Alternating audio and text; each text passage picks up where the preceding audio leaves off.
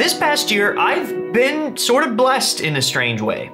I've gotten to travel all around Russia, and even better, I was able to film it all and share it all with you. I've gotten to film the cathedrals and palaces in St. Petersburg and Moscow, the stunning nature of distant republics like Karelia, and I've even gotten to check out some smaller towns along the way like Ryazan and Tula and Kolomna. But this week, I'm back on my way to Moscow, and I'm not just here to visit the landmarks like I was doing in the past. I'm trying to travel deeper into the Russian psyche. Russia has many of these things called home museums, which is turning the apartments or houses of famous people into living museums with their stuff. And this week, I am going to visit two of Russia's most famous playwrights, novelists, literary experts who influenced me tremendously long before I came here. Let's learn a little something about some guys named Gogol and Bulgakov.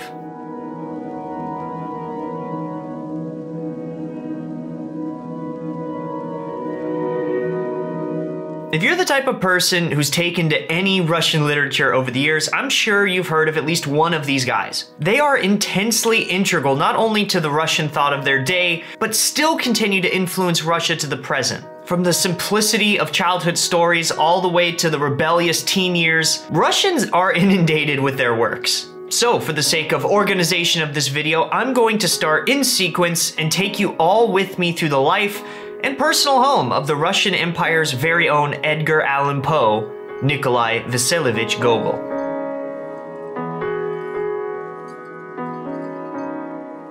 Nikolai was born in the Ukrainian Cossack town of, and I apologize for my pronunciation, Sorochuntsy. Man, that's a mouthful. Which was a part of the Russian Empire at the time in 1809. His upbringing was in the villages of Cossack Ukraine, which Cossacks are sort of like cool Slavic cowboys. And this would later play a massive influence on some of his most notable works, including the likes of one of my favorites, The Night Before Christmas. This tale is told every single winter on stage, in novels, and even in classic Soviet-era cartoons and movies. Every Russian grew up watching these videos, and it became a major shaping of their cultural upbringing, much like those cool animated Christmas cartoons like Charlie Brown and the Grinch are to us Americans. But this picturesque influence wasn't to last, sadly, as Nikolai lost both of his parents early in his life and slowly grew more introverted and dark in his personality. So much so that when he eventually grew up and went to art school, he was given the name by his classmates of the Mysterious Dwarf. Gogol traveled widely, learning from various European arts and artists from Germany to Switzerland and even eventually to Rome. It was there the burgeoning author first encountered Italian literature and was so inspired by Dante's Inferno that he decided to write his own magnum opus, Dead Souls. He wrote and released the first part of it to massive acclaim, but this intense flame of success also burnt too quickly. After a religious pilgrimage to Jerusalem, he garnered a deep fear of damnation and sought help from Russian starets, which are Russian Orthodox elders. And on top of that, from practicing strict ascetical practices,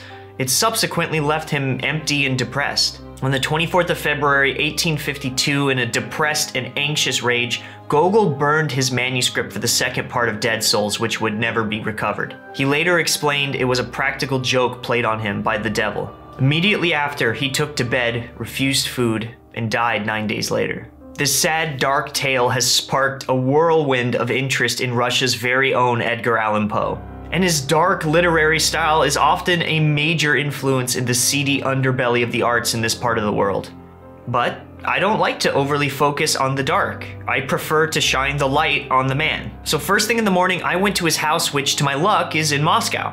The tickets cost nothing, and you can see the building in almost the original condition of how it was when he lived and later died there. You can see the fireplace where he burned his manuscripts with the paper still inside. You can encounter his prayer rope the starets gave him to pray a single simple prayer. Lord Jesus Christ, Son of God, have mercy on me, a sinner. You'll often see prayer ropes like this all the time in Russian art and in churches. It's an ancient Orthodox practice similar to the Catholic rosary. And the little frills at the bottom are actually there to wipe the tears from your eyes while you're praying. Which makes me feel intense feelings that I get to see something that held the tears of such a brilliant but tortured soul. Surprisingly, after Gogol was buried and the Soviets took over, they needed to move his remains to another monastery along with many other notable Russian imperial figures. And his former tombstone was then given as a grave marker to the person of our next inquiry, who is, many consider, the most unique thought during the Soviet era, Mikhail Bulgakov.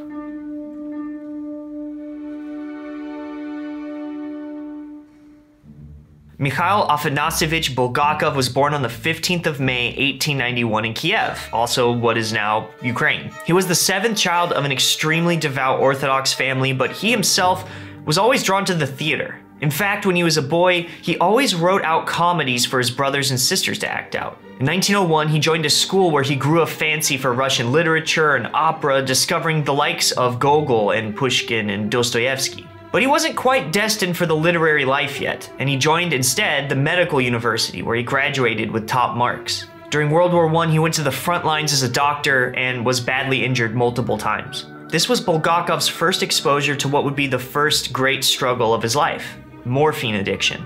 You actually see him processing this struggle and dealing with the issues of war in one of his greatest works, in my opinion, A Young Doctor's Notebook. And if you're interested, you don't just have to read the book, because the likes of Daniel Radcliffe and John Hamm were such big fans of Bulgakov that they helped get an adaptation of his work made in 2008 that you can watch online if you're interested. I think it's a great short introduction to his ironic and painful work. After leaving his countryside hospital, Bulgakov returned to Kiev to start his own private practice, where he encountered 10 government coups during the Russian Civil War.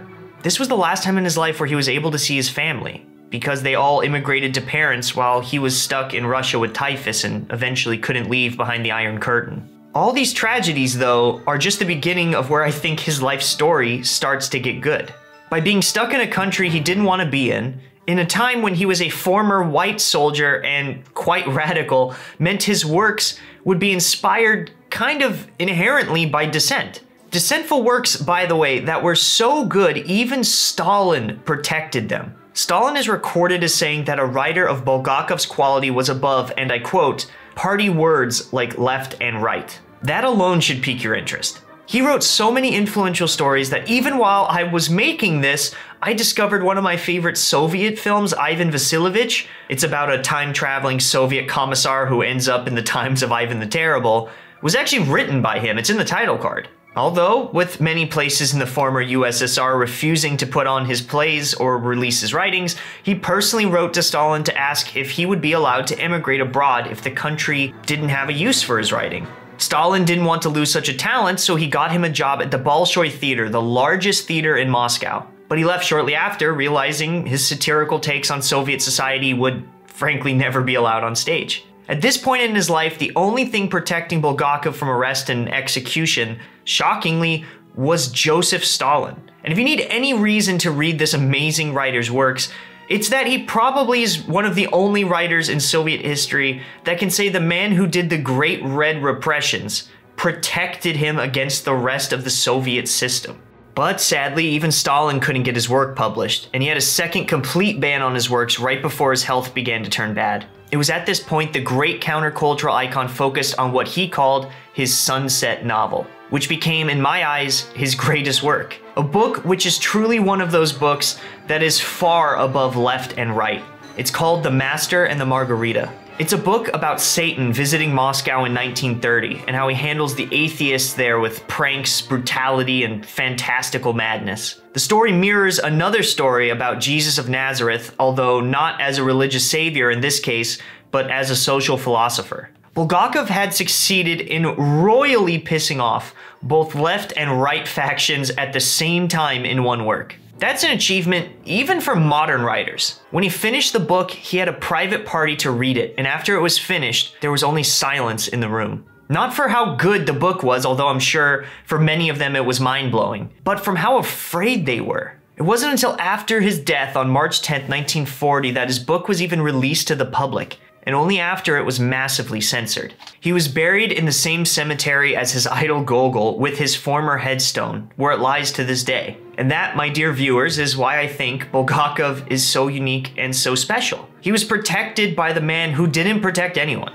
He took no sides and punched at everything he saw regardless of where or what they believed. He inspires actors even in the West today, and his influence stretches way farther than I can even go in one video. Which is why I just had to see his museum. It's in his former communal Soviet apartment in the middle of Moscow. But when I arrived, I realized, funnily enough, there are two museums. One is the official state-run museum, which isn't even in his actual apartment, it's just in his apartment building, and it's very clean-cut looking, although it's still kind of cool to see. The other one, which has all these cool statues in front of it, is built into his house, and is a shock compared to everything else that I've seen here. Fans of his have graffitied the walls of this still-used apartment complex with characters and slogans from his works. Everywhere you look here, there is something weird compared to societal standards both then and now.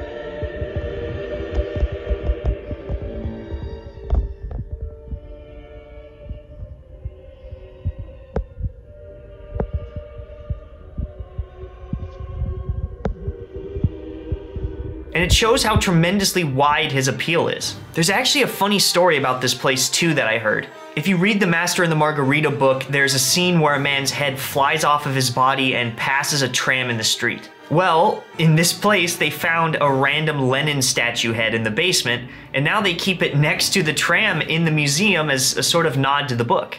And I'd like to think that Bulgakov would approve of such things. And the museum experience doesn't even end here, because the museum gives both indoor tours here, where you can see all of his possessions and works, but it also offers a walking and bus tour around the area where he based many of his sites from his book on. If you remember this little park from earlier, this is Patriarch Ponds. It's from the opening scene of Master and Margarita, which I just think is the coolest thing ever. He incorporated real places and people into his books, which is probably why it feels so real for so many. Both Gogol and Bulgakov represent a much larger and more wonderful tapestry that is the contributions Russians have made to the humanities. And these influences don't end in Eurasia, they go all the way through to some of the people who most likely inspire you today. I couldn't talk about Moscow's greatest historical sites without occasionally talking about those who influenced its builders, and Gogol and Bulgakov have easily been read and enjoyed by just about everyone who has contributed